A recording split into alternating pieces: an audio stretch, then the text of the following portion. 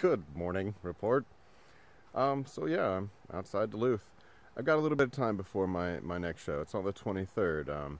So I'm very patiently waiting in all this very beautiful. Maybe you can see some fall colors. Oh, look, I'm turning. Oh, it's fantastic. Oh, it's beautiful. But yeah, people here are really nice. I've been spending a lot of time in coffee shops looking at next year's tour. So yeah, believe it or not, that's already underway. And just looking forward to rocking the rest of this tour out. And whatever you're doing today, I hope you make the very best of it. I hope you have a great day. I hope you take time to create.